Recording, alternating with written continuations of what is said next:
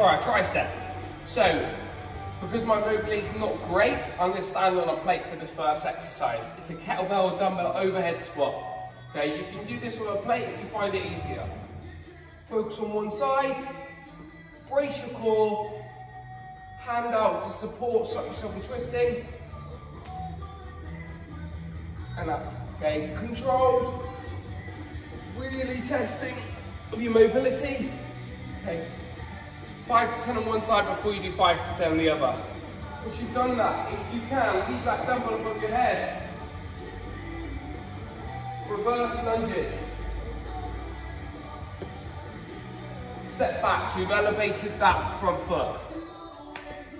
Exercise number 3 is our single leg deadlift. Single arm, single leg, working our stability. So the focus here, keeping our back and shoulders back, with a nice flat back, hinging at the hip, tap the floor and come back to standing, guys, okay? If we can, keep your shoulders square or popping your other hand out. Okay, nice and straightforward.